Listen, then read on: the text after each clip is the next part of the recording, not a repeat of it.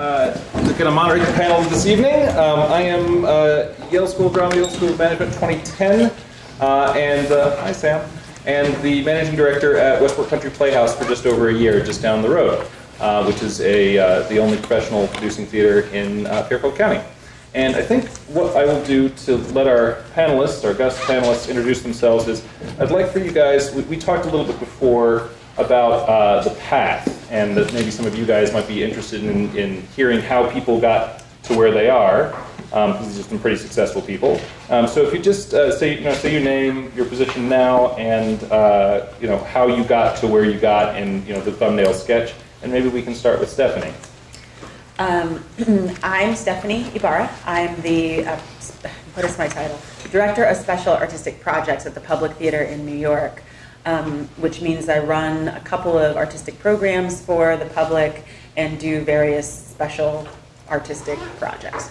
And how I got here was a very circuitous and seemingly sort of disparate route. I didn't... if you look back at my resume, you're sort of like, what? But I started as an actor and then found my way into theater administration by way of, I worked in development and marketing, and then I left theater briefly altogether because I was terribly disillusioned, and I went and I worked for a big nonprofit after-school program in Boston for 3 years, and I did the operations for that.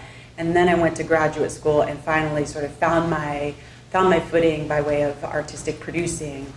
So it took me a minute after graduate school to land at the public, but I've been there for 6 years now. Hi, I'm KELVIN DINKINS Jr. I'm the Assistant Dean and General Manager at the Yale School of Drama and Yale Repertory Theater. I got here also starting as a career as an actor, and got trained in undergrad as a producer and sort of tried to find out what that means, not knowing it was a viable career path. I just thought it was the thing people did. I didn't know that it could be a job or it could be a career you could invest in.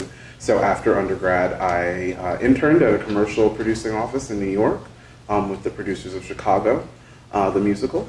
And after that was hired to be an associate general manager at Intiman Theater out in Seattle.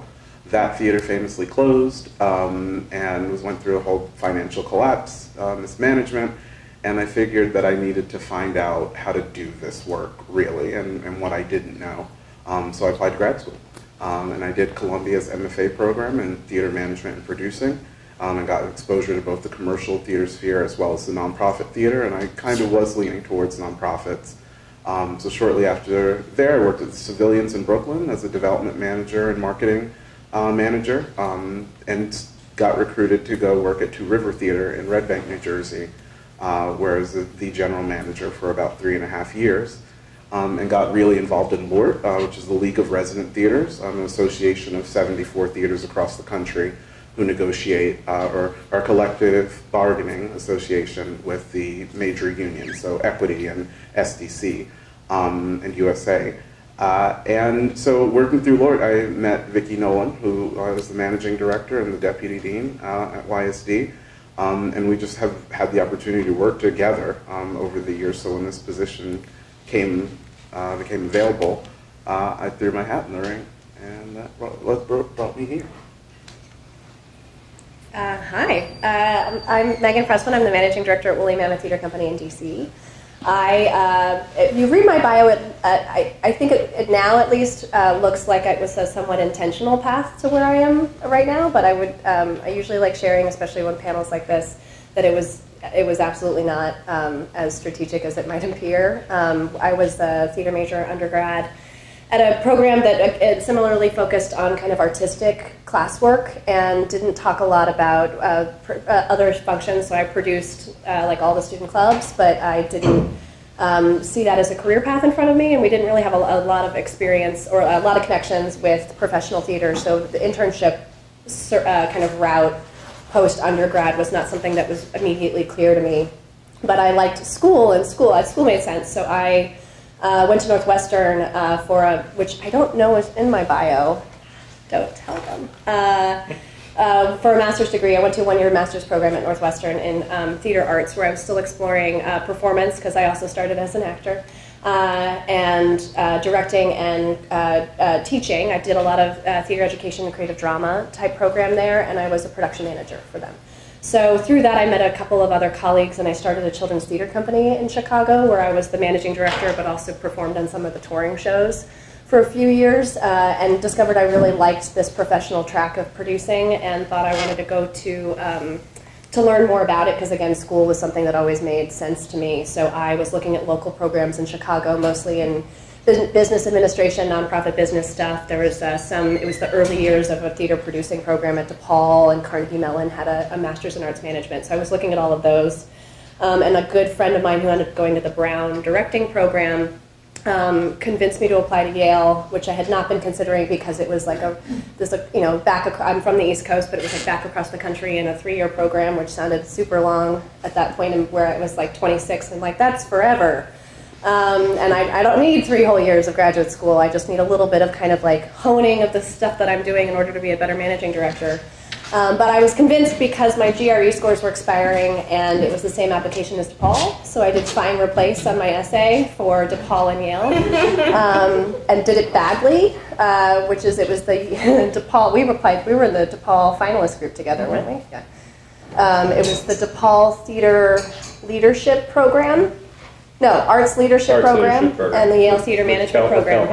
With Chicago Shake. Chicago Shake. So my essay to Yale said I'm really interested in the Yale Theater Leadership Program, which is not at all what it's called. Wrong program. Wrong program. Still got an interview, so thank you, Yale. And no one ever called me on it. I was so embarrassed when I picked that up. And once I learned more about the program here, felt like it was actually what I'd been looking for, and hadn't been realizing that the program, which was this mix of professional practice and continued education, was something I was interested in.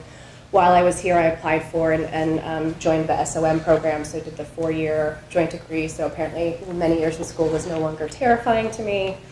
And then after that, applied for at that point it was a grant through the Theater Communications Group, which is the arts advocacy national organization based out of New York. They do some great leadership grant programs. At the time it was called the New Generations Program for future leaders, and they would place artistic management production type folks in long-term sit-downs with various companies. You'd apply together, and it was at that time an 18-month program where TCG would, if you got the grant, would pay for your job at the theater company. After I finished Yale, waited a few months to find out, but they created the managing director job for me at Berkeley Rep in California, at which point I realized for the first time, oh, I have to move to California now. Which was like, it was just one of those, like, I really want this job, but I had not really been thinking about some of the, like, it was just following the, like, life and career track process. Had a great time for a couple of years in California and got really involved in the new play production process there.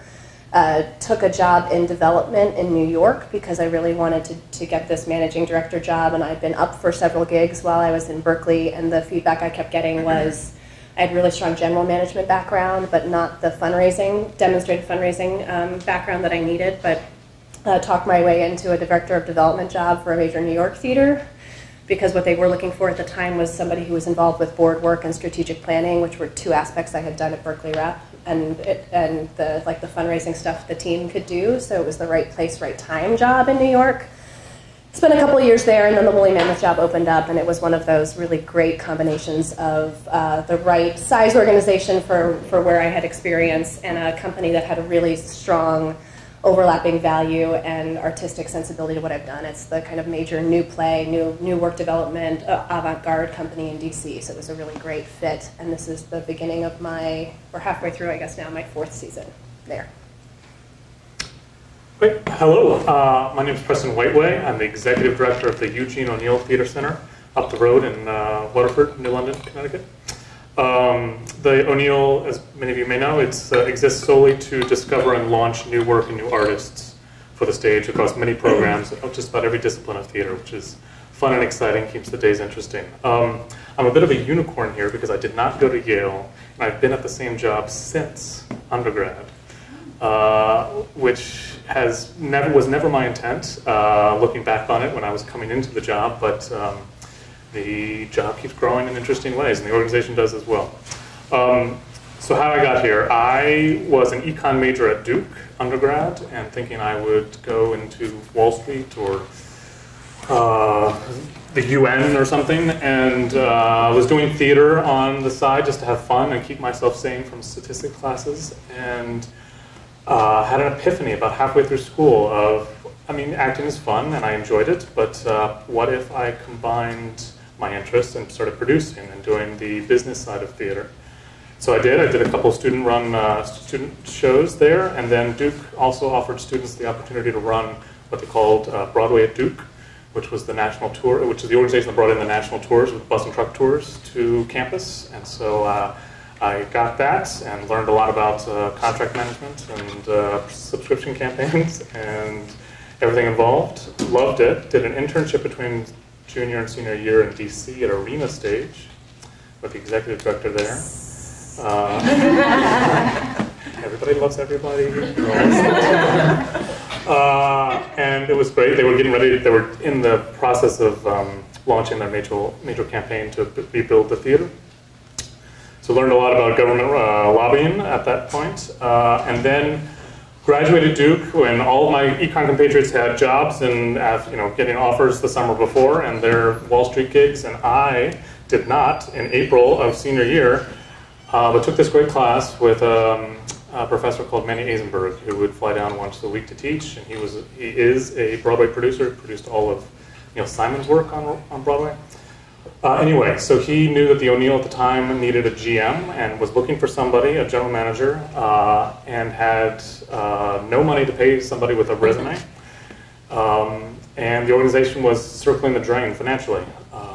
So I interviewed as a 22-year-old graduate and got the job as GM. And the summer season, which is our busiest, started a week later. And so it was just sort of jumping in and into the deep end and learning on the fly. About 2.5 years into the job, the executive director at the time, who I learned a lot about fundraising from,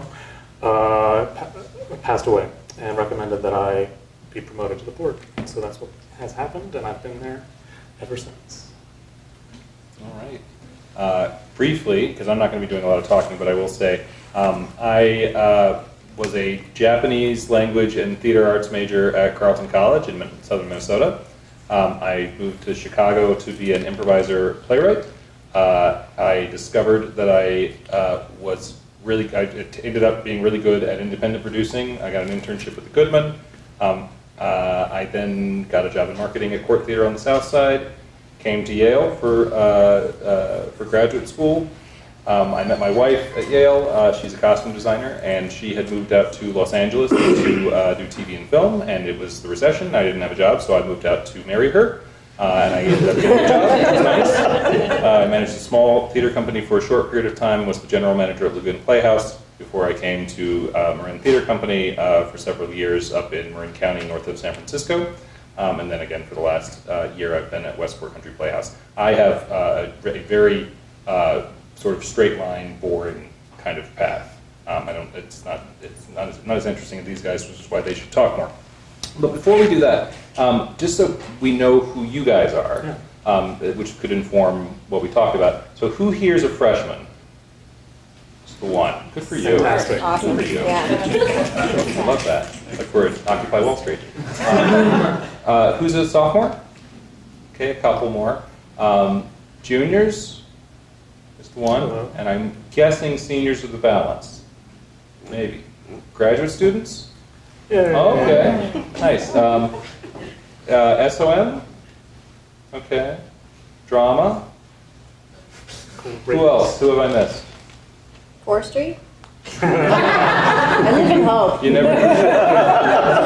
Okay, so I think there's probably going to be some variable sort of baseline knowledge. So I will go ahead and do this next little part because we talked about we wanted to fill some of that gaps, some of those gaps in. So maybe Megan, could you just sort of talk about the way a nonprofit regional theater is structured? Yeah. In brief. You know me so well. Just sort of organizationally, jobs that exist, things that people do. So, nonprofit regional theater are organizations that are I'm going to talk about the most typical, and there are as many different versions as there are companies, but there are some common threads. Most nonprofit regional theaters are co-run by an artistic and a managing director. Some places they're called executive directors instead of managing directors. There's not, at least from my point of view, a substantive difference in the managing versus executive director job execution. That's just trends that exist in different cities, like New York and some places in Chicago use ED instead of MD.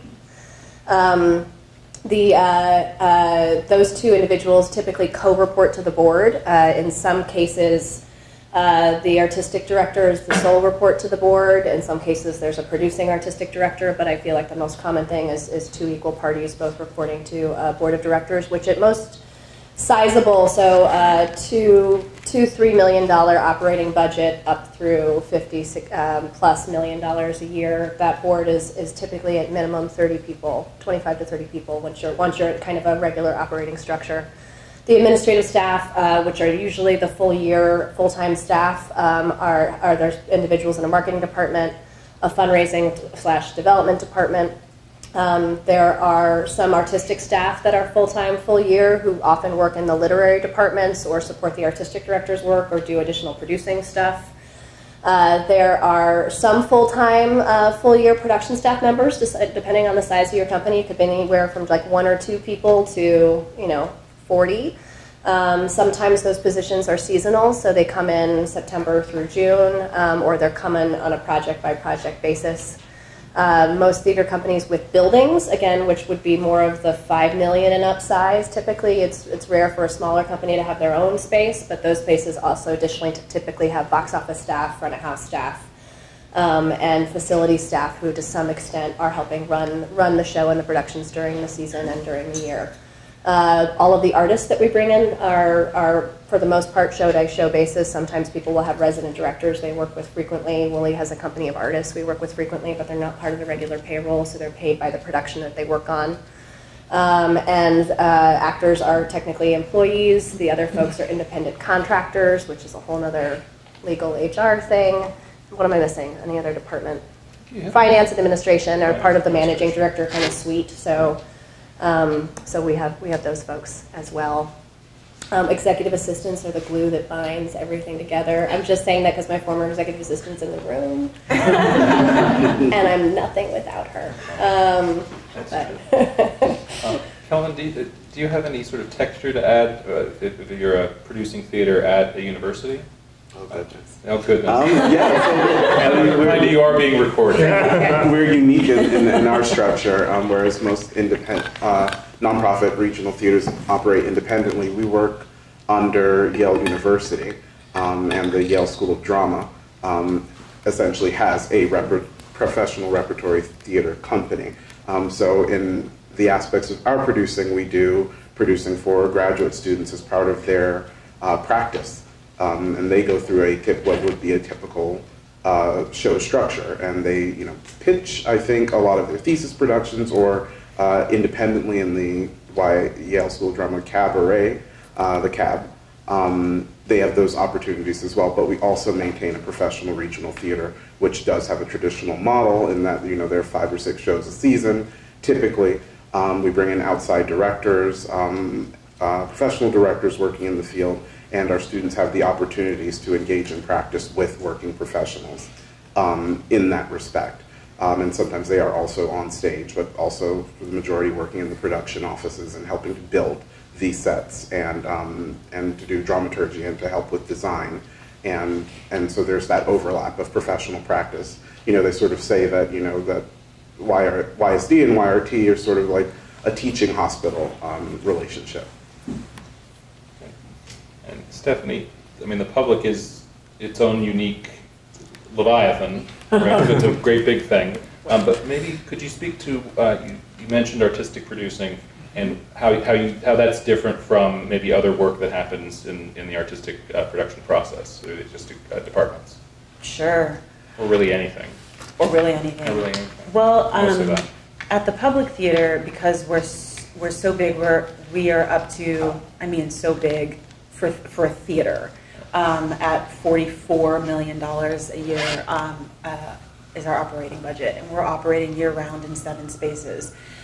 which includes Joe's Pub, which is doing 3 shows a night, 365 days a year. So there's a lot of activity, and so I just want to like call out that the artistic staff alone at the Public Theater is larger than some like full staff of theater departments. The senior artistic staff alone, I was just counting in my head, is 9 people. So that's the program directors, of which I am one, the casting directors, and Susan Laurie Parks as our casting director. So we're in good company. But the artistic producing function is, let's see if I can like describe this. The function exists in every theater. Sometime, and that is sort of where the art meets the operations and the business. That's how I think about it. Right at that nexus, that's where artistic producing lives. So artistic producers like myself are typically toggling between the artistic and the sort of business, which is a super, just to be really clear too, false separates. It's a false separation that we all play into. So there it is. But then, so then what that does is create space for those of us who love to play in both worlds to just flip-flop. And at a place like the Public, the artistic producing function typically is manifested by way of the program directors. So we're each running an artistic program of the Public, which in effect makes us like mini artistic directors. We're all reporting up to Oscar Eustace, the artistic director, but we're sort of setting big picture sort of strategy and artistic decisions, and then running the shows from there. In a regional theater, the artistic producing function often lives with somebody who's called an associate producer or an associate artistic director. So they would be the ones who, on a day-to-day basis, might be, if the artistic director is away directing or having external meetings or what have you, the artistic producing function is often the ones, they're operationalizing the art. They're making sure that everybody is sort of well informed on the administrative side, the financial folks, the marketing folks, etc. They're helping to craft grant language, I mean, you name it.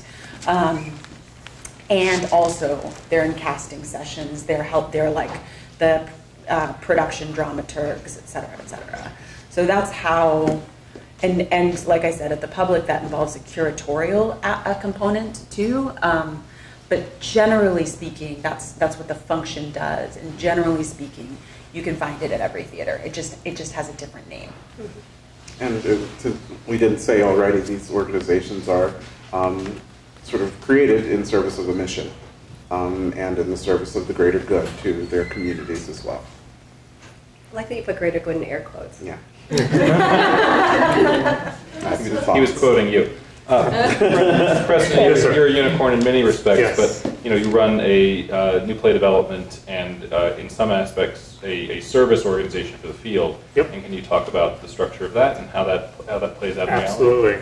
No one in American theater has the O'Neill structure. It's a little bizarre, but it works well for us. How it works. I oversee the organization as sole leader, as executive director, also unusual in American theater. And then there are 6 artistic directors who lead each of our artistic programs, which are the National Playwrights Conference, National Musical Program, the Puppetry Program, the Critics Journalism Program, Cabaret, and the National Theater Institute, our school, undergraduate school. So each of those artistic directors are in charge of the programs. I'm giving them as much agency to run and make choices as I can. Ultimately, I try to herd the cats all in one direction and provide overall strategic direction for the institution, represent it nationally, internationally. We have major collaborations with the Moscow Art Theater and schools in London and around the world. To your point about serving the field, yes. So we're not doing a 9-month season or 12-month season of shows for an audience that's in a 50-mile radius. We instead are presenting our professional new work in the summer, increasingly year-round as well, but primarily in the summer, where we're developing 8 new plays, 3 new musicals, as well as puppetry and cabaret. And those pieces, while in front of an audience, are stage reading style, and the work then is often going on. The whole point of the O'Neill is to discover a writer. Often somebody is brought to the field's attention by being selected through our open submission process. I promise I'm getting back. The O'Neill is really the only place in the country that, well, of size that accepts submissions over the transom. You don't have to have a literary agent to submit. So we just got 1,450 plays last month, and we'll select down to 8 by summer. We got 285 musicals, we'll select down to 3. But oftentimes by doing so, we're able to discover undiscovered talent. So the work that's coming through the O'Neill is ultimately the goal is that to get it out into the field, to New York, to London, to Chicago, all across the country. And we sort of pioneered the idea of play development in the first place, so we're reasonably well known in the field to have artistic directors, literary managers from around the country come in to see the work. And so that's how it's done. Great. Yeah. And I am contractually obligated to say that I am an NTI alum, National Theater Institute alum. And we actually had in my class a man named Ambjorn Elder, who was a Yale University student. So I know it is possible for you undergrads to find your way into that program. And if you're looking for conservatory-style training, while still being obviously it's a semester of Yale, semester away. Yeah, it's well worth investigating. Thank you. Thank you. So just sort of taking a little jag, obviously you're here because it's a careers panel, and I thought we might talk a little bit about, everyone here has hired people, everyone here has been hired, certainly, and thinking about the sorts of skills that you're looking for and the sorts of experience you're looking for when you hire, and I'll plant a little seed that maybe we also want to, at this point, talk a little bit about internships. And what's good about them, which ones might be better than other ones, what they mean. And I'm going to throw it to Stephanie, because I want to hear what you have to say. Well, in terms of skills, I think in terms of artistic offices, it really will depend a lot. But I would, all of you, as you go through the next few years of your life and start building your career, you will develop skills, but more than that, you will develop competencies. Hard skills being something like, I know Excel, I know how to do Excel. A competency being, I know how to work well in a team. I know how to work autonomously and how to ask for help when I need it. And that piece feels much more valuable in terms of the way to think about developing one's tool belt. And so in artistic offices, there's generally a need for, taste and point of view. It's not good taste or bad taste, it's just your taste, and being able to articulate that, and being able to talk about work. Being able to have relationships with artists that are good, and then also just this sort of standard kind of show up on time, understand, read the room, that kind of stuff. So there's not a really high bar to entry for artistic staff members, except that the jobs are very few and far between, because artistic staff tends not to be very big. And we tend to stay put. We tend to get one of those jobs and just hunker down. In terms of internships, I had one once. It was one summer, and then I got a job.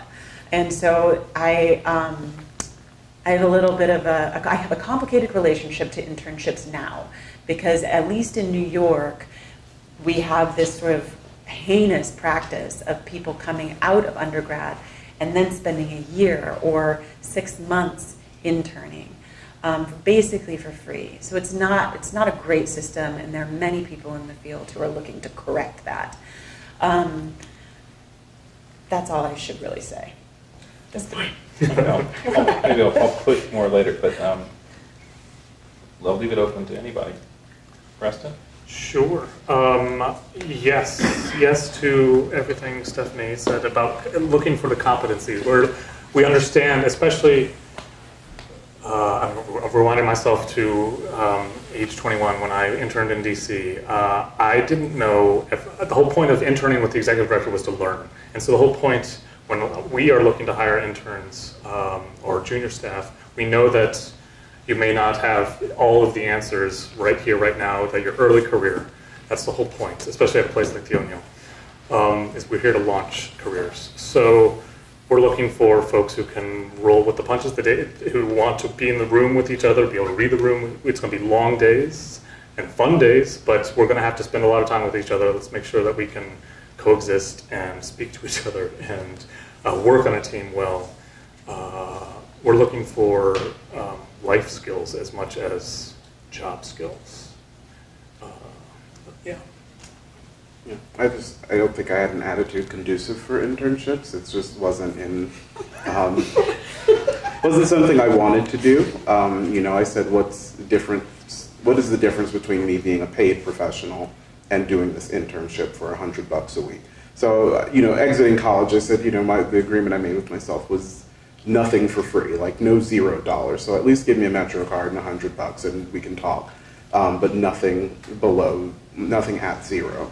And then after I did an internship for 3 months, I was just like, I don't really want to be here. I've had a paid job in theater before in undergrad.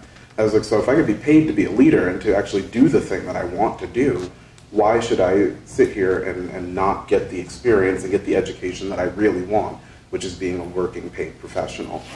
So I stand, you know, by myself in that. Some people are like, oh, you got to do your internship, you got to pay your dues, and I'm just not that person. And when young people seek me out, I say, do not work for free, never again.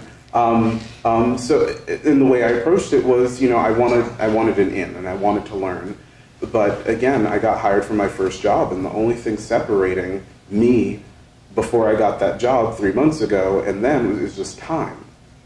You know, so I looked at it from that lens and saying that if you really want to go for an internship, do it somewhere where you're getting joy out of it and it doesn't feel like slave labor.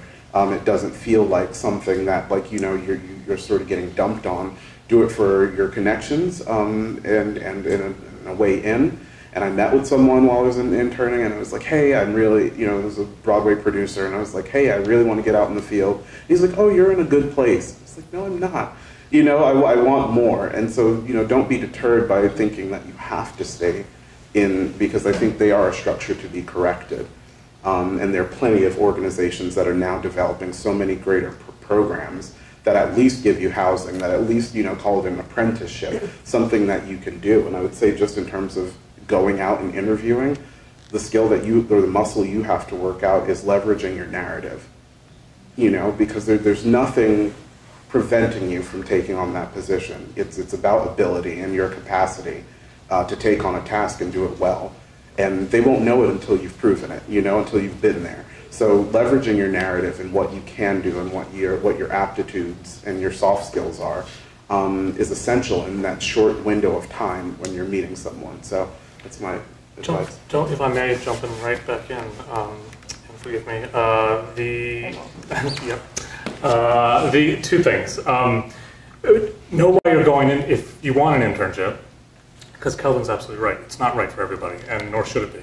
But if you want one, what is your purpose? What are your end goals you hope to have at the end of that internship? Just be clear about what you're going in for, and making sure you can get that at that location, at that place. And don't just look, okay, who's posting internship jobs, and be passive and timid about it. This is something young Preston needed to learn a little bit. Go after, if it's, I want to be making work in San Francisco, I want to be making work in an exciting underground LA theater scene, then go call, go write a letter, go make yourself known, because chances are, I can tell you, I'm speaking for the O'Neill, there are jobs and internships that come up and we don't have time, or we just didn't put it on the website yet. And it came up last week and someone called, or someone knows someone. It's just don't be afraid to raise your hand. It would be a lesson that I would have. Like so many things I want to respond to.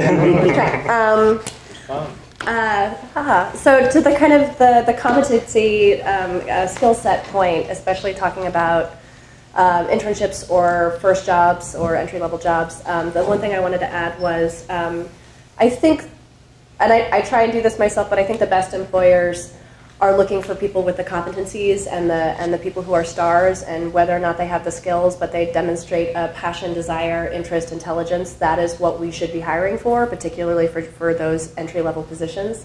Sometimes, in particular, like short-run jobs, people are often hiring for the skill set. I have a 6-week gig where I need someone to produce a thing. We may or may not be able to take to indulge in the looking for the rock star, and because you have a limited time duration. But when you're talking about these other longer term jobs, I think the best companies are the ones that are looking for somebody who will grow, and like the more scared you are of losing that person in 2 years, the more interesting they should be as a candidate for the job. And the best thing you can do as a candidate is keep that in mind. So if you're looking at the right kind of company that takes that approach, why are you interesting to them? And the things that we read a lot of cover letters and resumes, and I have a lot of pet peeves around them, and a lot of people do. Like Michael and I have done a lot of this work together. One of the things that I always like to recommend is that find ways in which you're emphasizing your competencies, but like other things that you have to take the time to do. Acknowledge that you know this company and why it's different from the other places that you're applying. Acknowledge not just why this is a great fit for you, but why you're a good fit for the company. If you walk into that with any kind of approach with the same version of like, this is why this is so great for me and why I love you so much, I might not see in you as much of this growth potential and why you care about, like, we want to know you care about us because we're all selfish human individuals, and that's as important part of the exchange in that moment as it is saying why you are awesome. So that's just like a kind of general reminder that help us find you, and it's not just about emphasizing those skills. It's about using your intelligence to indicate why you know this would be the right relationship. So that goes to the point of like target the companies that you think are interesting. Ask for information or interviews. Put up Google alerts, or one of my favorite websites we always recommended to interns at Berkeley Rep, which I think still is pretty operational, was called changedetection.org. And you put in a URL into the website, its function, and its bots will indicate if that piece of a website got changed with any substantive degree. So you can put in a job listing page on the companies that you're interested in, and you'll get an alert. It's a little bit more effective than a Google alert perhaps might be. So we would always tell interns, like, if you know there are 5 companies you would die to work for, start hunting those sites, that particular page on that site now, and find out if there's any connection you have there.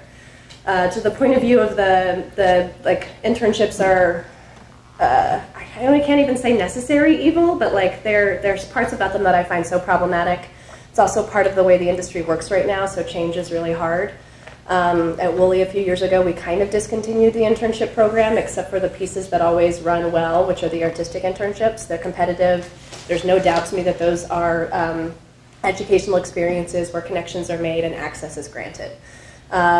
We still accept interns in other departments, but until I can find a better way to do it or a better way to afford it, we're not kind of relaunching the internship program, except for when people approach us because they really have a desire and fit. Not everywhere can afford to do it. Some companies are built on their intern labor and are giving great access and valuable experience, but if it's not right for you, it's going to be a terrible way to spend 6 months or a year.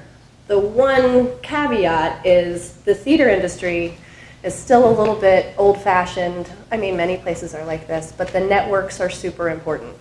So if an internship is a way to get you into a network, to all of these points, that is how we end up hiring, and the way in which an internship or a mentorship or a fellowship gives people, future employers, a vote of confidence in you as an individual is pretty huge still in the way that we operate. We will see a familiar name on a resume or a familiar company, and we will read that in a different way from someone who is equally qualified without those connections. That still is, I think, an operating force in the way that the theater industry works. I'll just punctuate that networks, like I'll see networks and raise you just like relationships, because I'm aware that that's not just undergrads in the room, but graduate students too, so maybe internships is not your jam.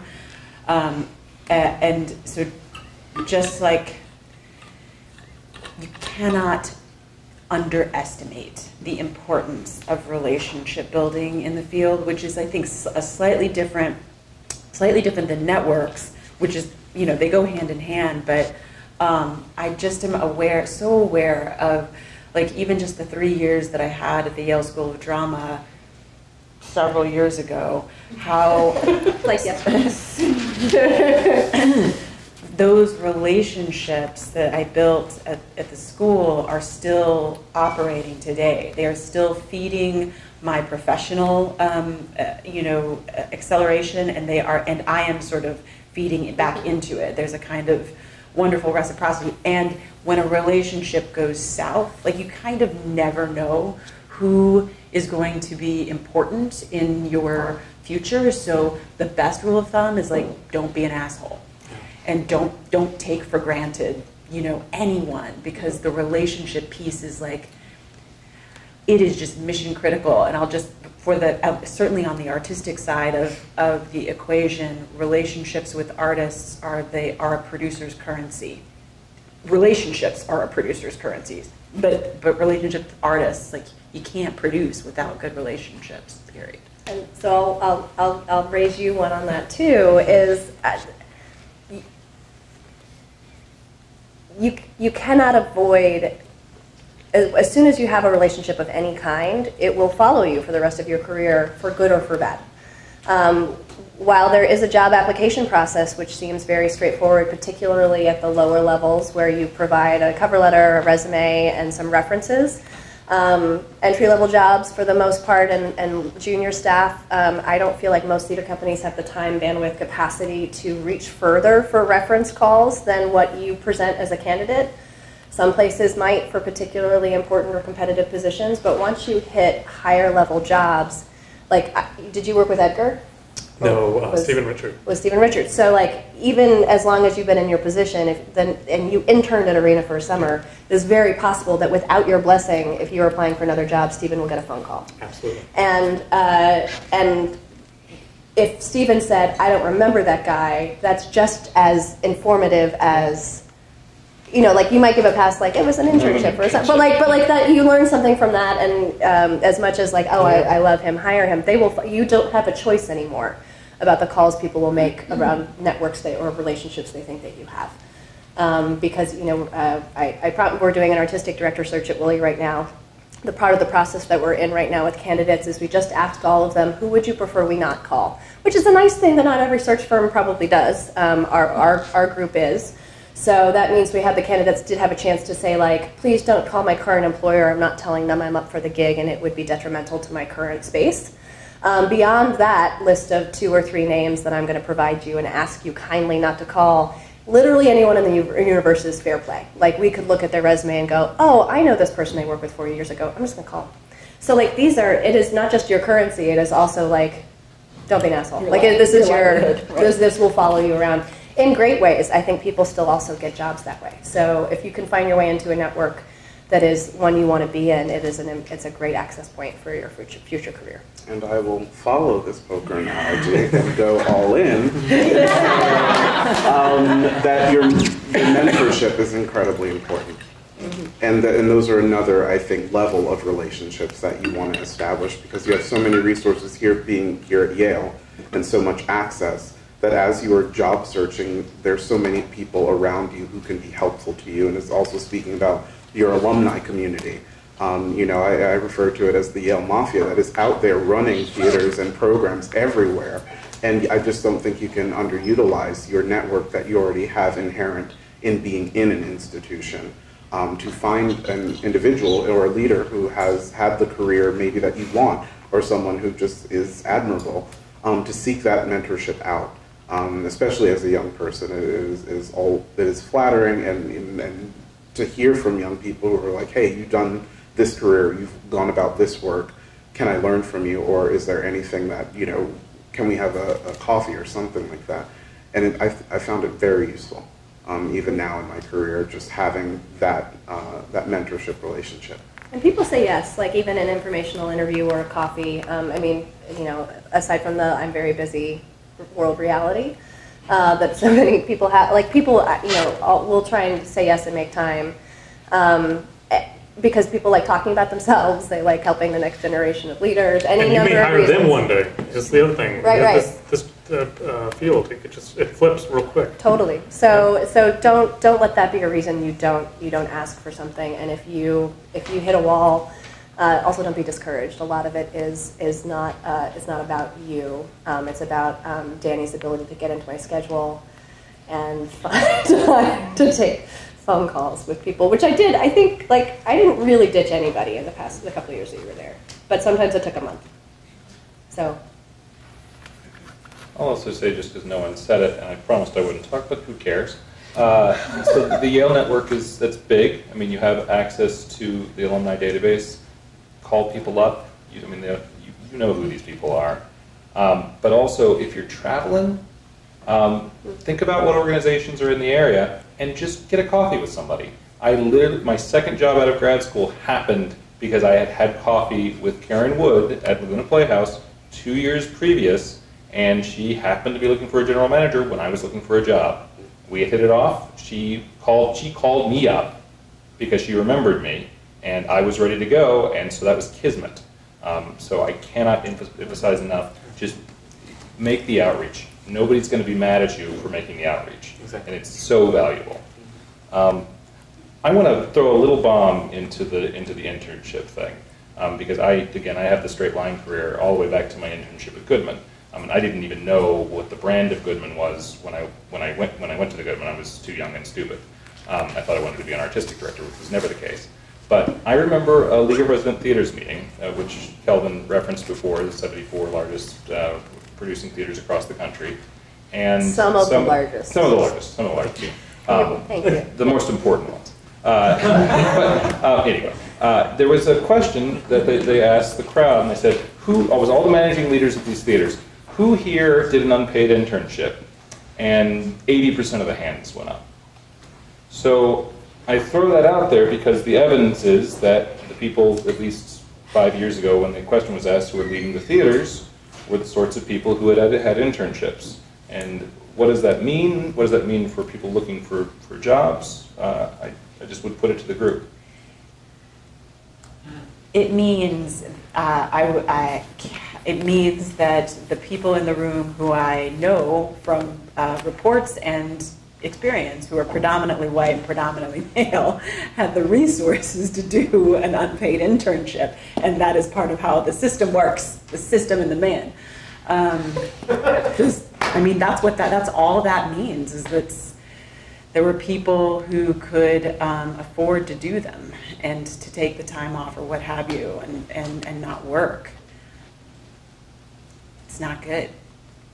I had a paid internship, I was paid, and it was 3 months long, and at the end of it I got a job that was full-time, and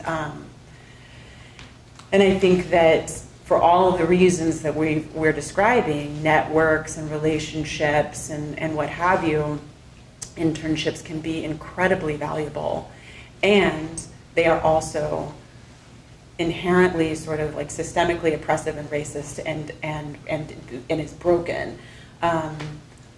So I feel like if you've got a choice between doing an internship for free, if you can afford that, that's great. But I don't want to discount what it means to go and actually have a job and work, even if it's not in the theater. And some of my most important, I learned how to be a producer during the 3 years I was not working in the theater. And it was hands down the most formative and valuable time of my career to date. So I think that I don't think internships are the only path, I guess. I'm doing fine. I didn't have an internship. I got a job working for Northwestern's theater department, which paid $13.25 an hour, which for them was a pretty decently high salary. I think it's probably close to what work study is these days. I have no idea what it is. It's a little more. It's a little more. Good for you. But that was what I was making in 2004, 5, 6. anywhere from like 20 hours to 100 hours a week because it was a flexible job depending on different programs. And I started a theater company and ran it in my free time. So that was like my internship. So I was paid. I learned a lot. Like there are ways to navigate the system that don't require that. There are also internships out there that might do slightly, like there are some with housing. There are some with housing and a Metro card or $100, or like you can work in the box office and make more money. If you cannot afford to do an internship, there are a few out there that do that. Target them early. Figure out how you get into it. Like that. Like if you make the system work for you, if you all can. The O'Neill, we use a lot of interns because we have 30 people on year-round staff, excluding faculty, but then we have 300 on payroll in the summer because we just balloon with our programming. So we need some help in all departments, and so we do internships, but we also have a campus, so we're able to house and feed as part of the program, and it's a 2.5-month internship or thereabouts. So yes, we try to scholarship as many, and underwrite everybody, and provide everything we can. We can still be better.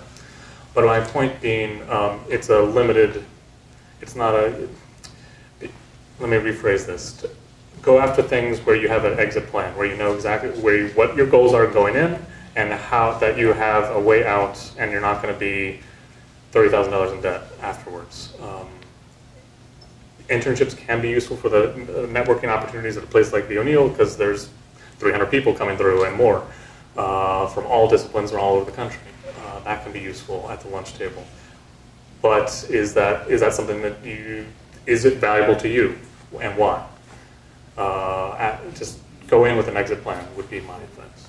Well, the thing you can say about the 80% of people who raise their hands, because I sit in the room with these people all the time anyway, so they wouldn't mind my saying it, they represent a traditional career path to the theater. And that traditional career path privileges access. And that's just a reality. They were probably taking unpaid internships at the early stages of the regional theater movement. This is an industry that's been being created. Most of these theaters are celebrating 50 and 60th year anniversaries, and these people are leading institutions at this point. So it was a different time. I think the kind of manager that we will be facing for the next 20 years will have an entirely different trajectory. They will be coming out of school with MFAs. They will be trained and educated in different ways than, for instance, graduating college and just working in a box office and working your way up, which has happened to a lot of those managers. It'll be different. Folks will come in and they will be specialized in management and will, sort of have that. And we're in a whole different age of technology where folks can go out and be billionaires leaving college at college age. It's different now. And nonprofits are going to have to react at some point.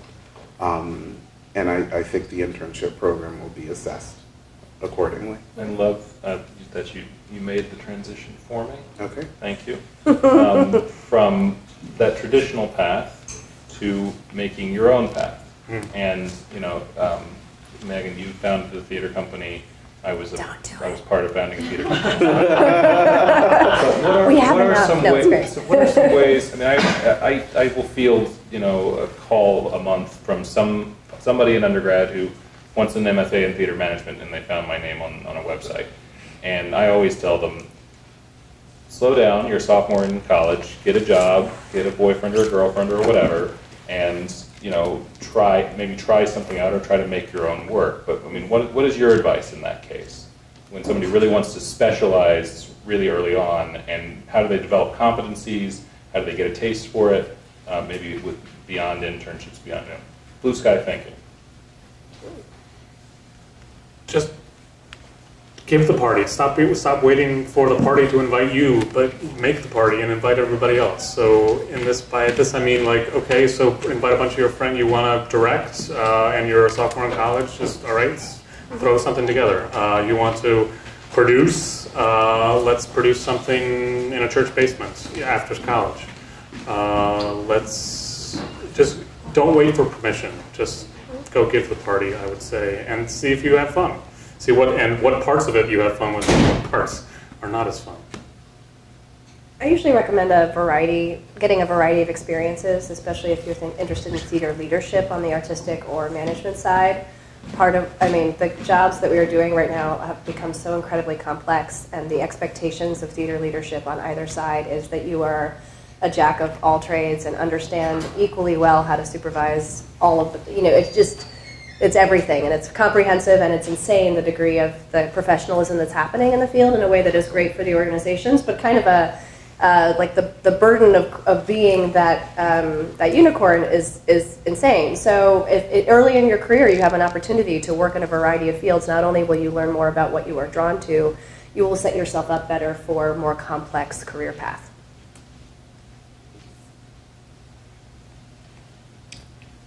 I have a slinky in my office that is there to remind me of how I got to where I am and where I'm going, which is to say, it's just not, like, straight lines are not terribly common, I guess, and I feel super happy with my squiggly line, and none of it was planned on the forefront. It was all me being like, somebody wants to offer me a job in fundraising. That sounds good.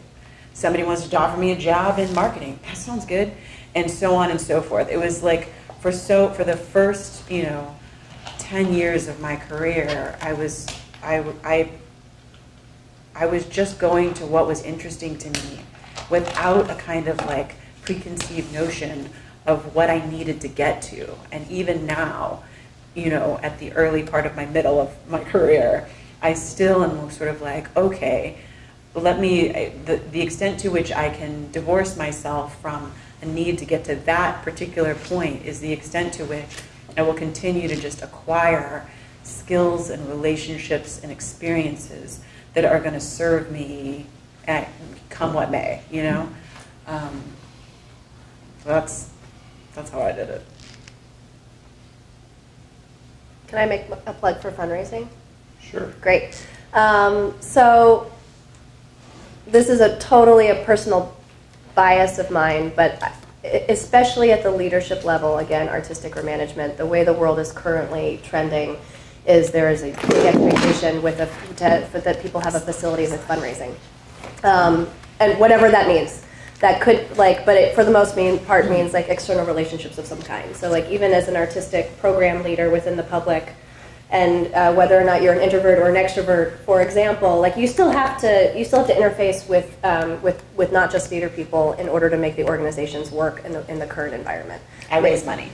Yes. We all, there are some aspects of theater jobs that don't impact this, but the extent to which you can find a way to be comfortable with that, I think that speaks to a longer term, higher level career trajectory. So just figure it out, find your way to expose yourself to ways in which you can take a public speaking class. Our literary director is doing a toast maker class, which is just to be comfortable with speaking in public.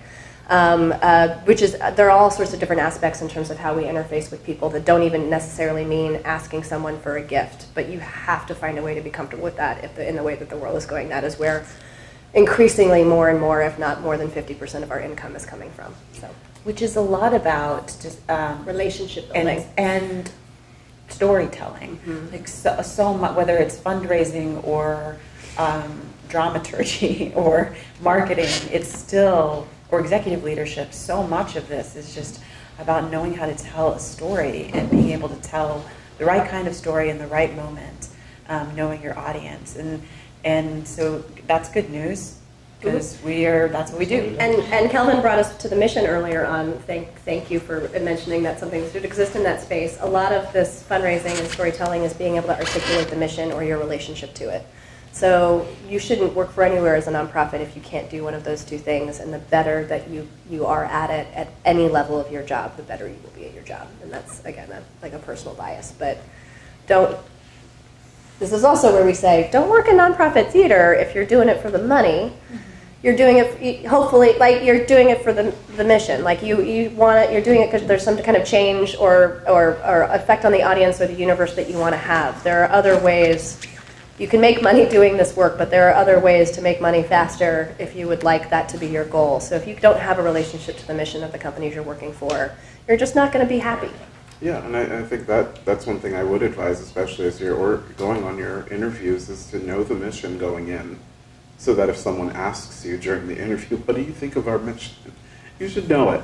You know, and sometimes they're very vague statements and they're very broad and generalized, but at least know what it is so that you know that your personal values kind of align with that. And in terms of going your own way, there's also professional development tools you can use. There are programs like TCG that give you these experiences, even if you're in a job that isn't giving you that or feeding your soul in that way. They also engage you in a cohort of other leaders around the country who are also seeking similar ends. And I think that was the biggest turning point for me, was finding other people who were interested in management, and people of color also who were doing the same work and will be going through the same trajectory. Was a very eye-opening experience. So even if you're not getting the training you want at your work, I challenge you to find the outlets to learn about development and fundraising, even if you don't do it on a day-to-day basis, you know, and do that relationship building outside for yourself, because there are a number of resources out there for you to take advantage of, and TCG is just one of them. I want to leave enough time for questions, but maybe if everybody wants to just take 30 seconds here at the end, say anything you want to say that you haven't gotten to say. Stephanie, you were about to say something. I was take just 30 seconds. It will take less than that. Great. Finding your people is huge. Yeah. Finding your people and finding your tribe, your professional tribe, is massive. And just find the joy in your work. I mean, given the current climate of the world we are living in, it's hard. So finding that passion and that attachment to your work is crucial, even if you're on the management side and still engaged with the art and love the art. Find that joy in your work if you can. I would just say, like, good job for being here. You know, you're by seeking out resources like this or asking questions. Not to say that we are the most expert panel that you could see in your lifetime or in your time at Yale, but like going to these things is something that, even if what you learn from it is like, that's not my pathway, that's a great thing to learn by going to a thing. So I just encourage and applaud that instinct in yourself. Also, this is not some secret Wizard of Oz situation. You all can absolutely do this. This is, I mean, what did I know coming into the O'Neill? This is smart people and passionate people, which all of you are here by being so. You already have that innately.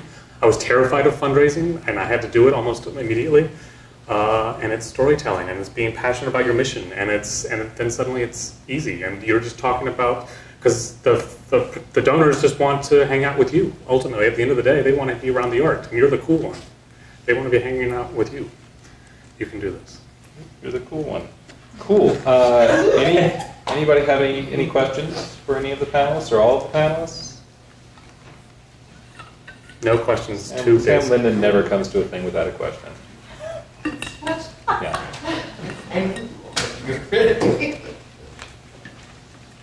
Yes. Mr. Whiteway. Yes, sir. How helpful was your major in economics? Or how helpful is it? Yeah, reasonably. It helps me really understand a balance sheet, and when we're doing our audits and all that, and the budget generally on knowing the questions to ask. Also, it's helped me in fundraising to talk to the folks in Wall Street and understand that okay, the Fed is going to change interest rates next week, and what does that mean for their portfolio? I am not the most expert in the field, but I can have a conversation with the folks who are experts in the field, and then they feel a little more comfortable, perhaps, with that I know what they do, and so that they then want to be a little more helpful to the work that I do. So yes, it has been helpful in understanding both the mechanics of the O'Neill, but also in my relationships with donors. I have a highly specific question for Ms. Pressman. No. That website you talked about that was like better than Google Alert. Yeah. What was the name of that? Changedetection.org. I think it's an org, but you would find it if you looked at it. look for it. If you Google it. It might be change detector. Change detector? I think it's It's one or the other. detection, It's one or the but other. you'd find it. All right. Yeah. And I plus one that. I still use it, and I put up like competitor sites in there, so I know when they're announcing seasons or like posting jobs. Yes, sir. Hi, I guess I'm just curious to hear your perspective on the future of the American theater. There's been a little bit of conversation just about like these organizations that came from a time that is very different from the time we live in now. For those of you that are leading these organizations, what are you thinking about in terms of where you're driving your organizations to really be the theaters of the future and what that looks like? All right, no opinions, probably. I think you're looking at the future of the American. That's That's a better answer because I was trying to hide in my scarf. I think it's an incredibly exciting time. This is a good, these conversations and the change we are experiencing is painful, but it's also incredibly exciting.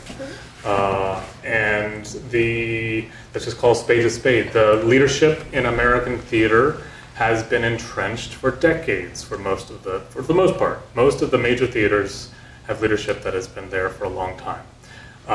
Whereas when they themselves took that leadership, the people before them had it for a much shorter time.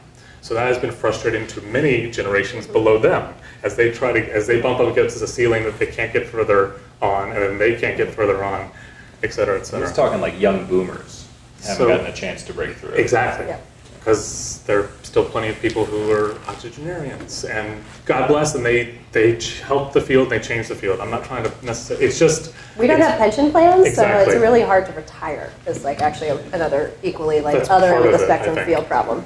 So now that there is change happening, that there is transition happening at many of these theaters, and more is coming, it's a great way, it's a great breath of fresh air across the industry, I think, across the field. And yet, it is still sort of deeply entrenched, and I'll just always be that person to say this, but it's still super deeply entrenched in all of the sort of racist systems that America is entrenched in. So we are still, even as the leadership is changing over, seeing a homogenized set of leaders at the top of the institutions, and unless we can figure out how to de-homogenize ourselves and sort of examine ourselves deeply in the ways that we are perpetuating, to our own detriment, perpetuating these sort of cycles of exclusion and systems of exclusion, not just in our leadership structures, but also in our storytelling, in the form of our storytelling, all of it. It requires some real soul-searching, or we'll render ourselves irrelevant, like many institutions have, and they're going to die a slow death, and so be it. Well, and I'm going to say Yahtzee. And also, Poker, not a Yahtzee. The other piece of it's board leadership, but the board comes out of the audience. And if your space is not inclusive, and if your work is not inclusive, the audience will remain as it has been for, in the case of my organization, 87 years. And you have majority white communities that are surrounded by communities of color, and yet the doors are not open for the audiences to participate in the work because they're exclusionary spaces. So I would just say all of that, and it also needs to come from the bottom, and we need to be spending the money and the resources that it will take to open the doors. It's going to be very expensive to get younger audiences, to get audiences of color, because we've spent so much time building those barriers. I think we've learned a valuable lesson in this past year after the election about the consequences of excluding certain communities from certain conversations. And what I mean is someone brought up to my attention, they're like, do you know any Trump supporters? I said, I don't really. And some people just say, well, I don't want to know them. And I was like, well, but they just influence an entire election and you don't know these people. I think there's something to learn in that. And I think a lot of our regional theater institutions privilege certain audiences, and they have for decades. And I think they're going to run up against a sustainability issue very quickly when that audience starts to die out, or the new audiences and the new generations find other means of entertainment, of engagement with their communities, which is what our institutions are supposed to be doing.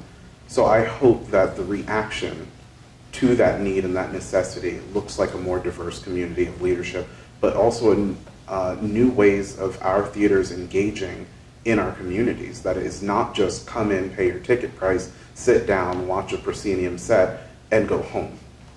I really do hope that we really emphasize community, and when I put in air quotes is greater good. How about good?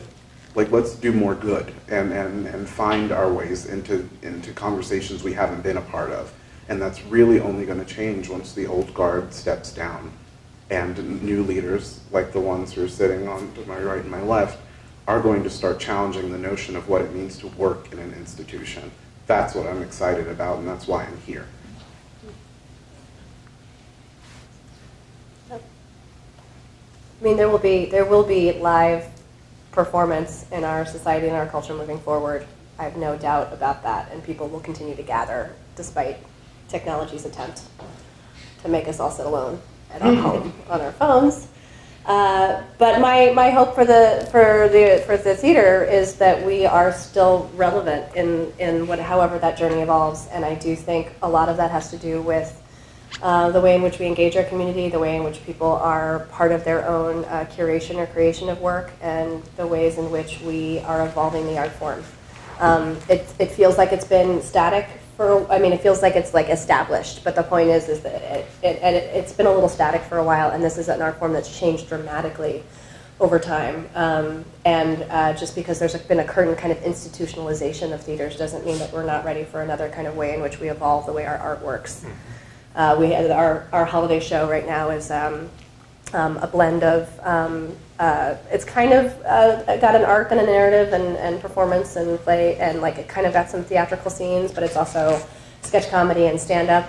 And for the first time in a long time, I sat in the theater, and a lot of the audience was snapping back to the performers, particularly the stand-up sections, because it was like a direct, like it was stand-up. It was like directly speaking to the crowd, and there was like a whole set of people snapping back. And on opening night, one of the older white donors said to me, like, why are people snapping? I found it very distracting. I feel like that's not appropriate for the theater. And I was like, no!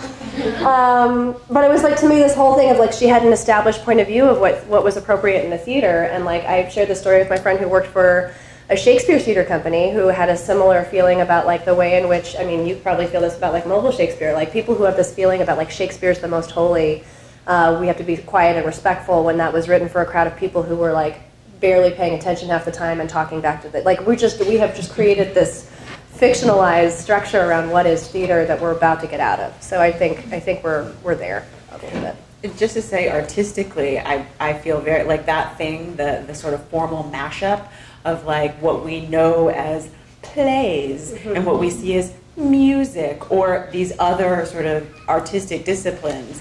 I feel wholly and concretely in my soul, and I see it in the world, that mashup is artistically where the field is going. It is not, we're not going to silo the storytelling mediums anymore. They are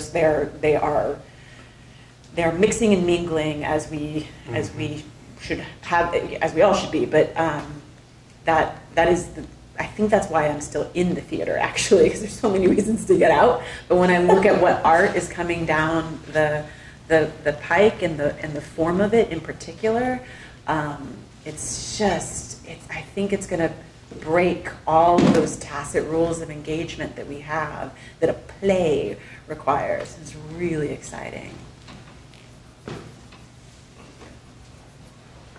Big stuff. May I ask a question? When was the last time anything you produced had people in the audience talking back to the stage, shouting, "That's bullshit," or "Yeah," or "Boo"? Can I be completely serious? Camelot. Because we had the most diverse audiences at Westport Country Playhouse that we've had apparently in memory, because it was a show people actually wanted to see, and so they showed up, and we did some price discrimination, and we did race conscious casting, and it was a big hit, and so the audiences were full, and they were full of many different people, and a lot of people that didn't come to the theater often, and they told Guinevere not to go with him. I work at the public theater, so it happened. So it happened in the summer. The summer was Julius Caesar, but it happens actually on the regular with the program I run called the Mobile Unit that Megan was alluding to, which is Shakespeare to community centers, prisons, homeless shelters, libraries, and then ultimately back home at the public. And and our Shakespeare scholar in residence, Jim Shapiro, who is by many accounts one of the top 5 in the world, is like, he's such a junkie of the program because he's like, this is what it must have been like back in Shakespeare's day, because they are talking back to the audience. Well, a soliloquy is no longer just like musing inside of one's head. It's actually, you're actually engaging with the audience. So it actually, it makes the art better, because it is what the art was actually intended to do, and it makes the experience more joyful across the board, and it elevates the skills of our actors exponentially. Every single one of the actors comes out the other side of that a different and better actor, because they have to be more present than they ever had to be before, because because the audience will talk back, which is amazing.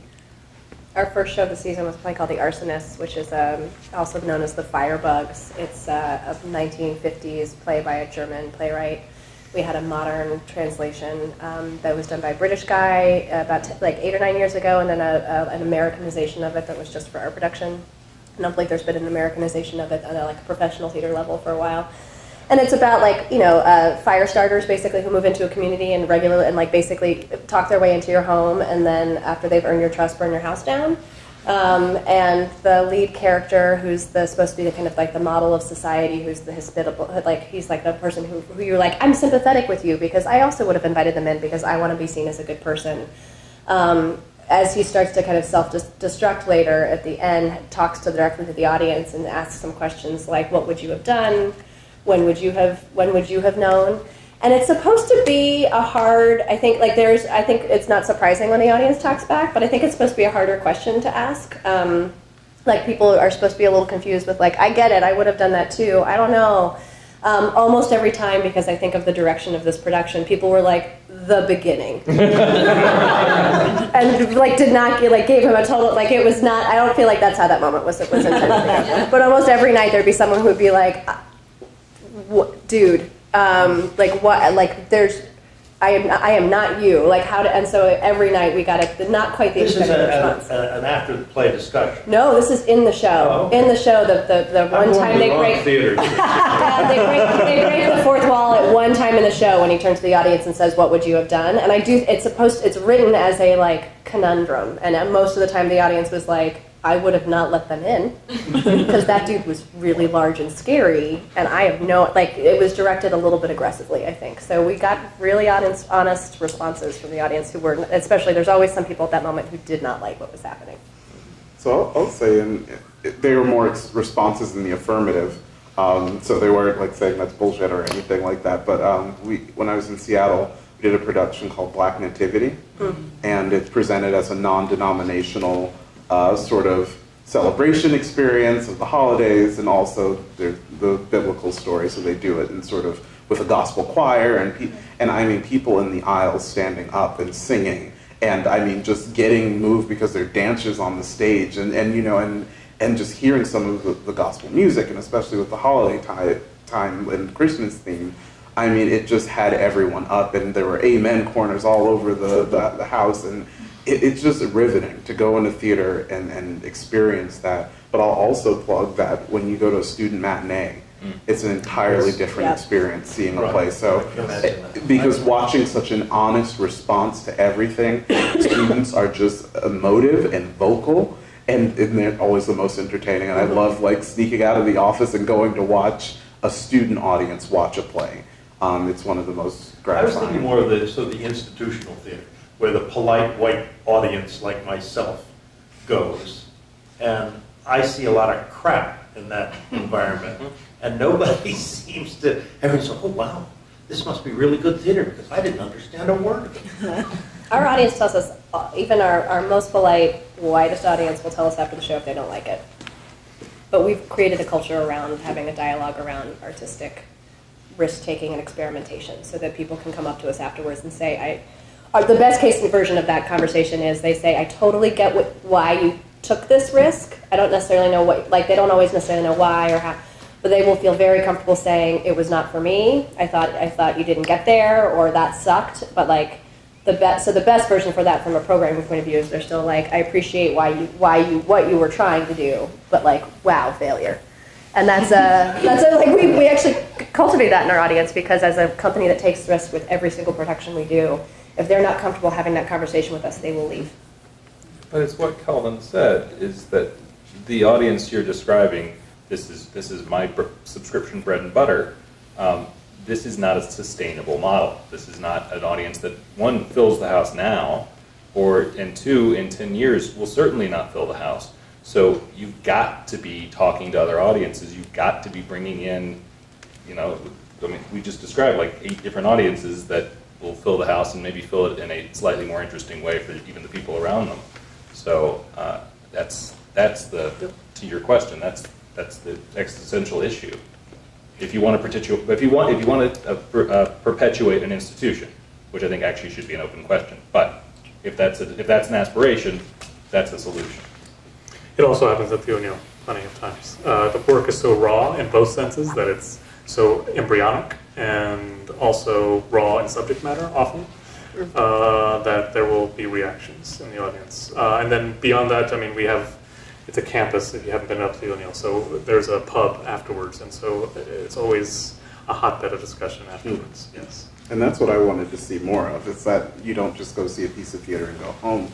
And there's no guarantee that you're supposed to like everything in a season, but having the opportunity to engage and debate with other audience members, I think would be exciting for me to actually talk with someone. Well, it's like, I didn't get this, but someone is like, this changed my life, and to have that spectrum of, I think that's what we should be open to, is that not everyone will love everything that we program or get every director's vision, but how do we talk about that and how do we engage our community to be responsive theater goers? That's just something that I've been trained to do, to say it's not for me, rather than I think that's crap. It's, why isn't it about that? And I wish we had more conversations just like that one. Okay, there's 3 minutes. Everybody wants to ask one more question, unless you're super hungry, in which case there's pizza. It smells so good. It does smell good. All right, well, I want to thank the panel today. I think they've done a great job. Thank you.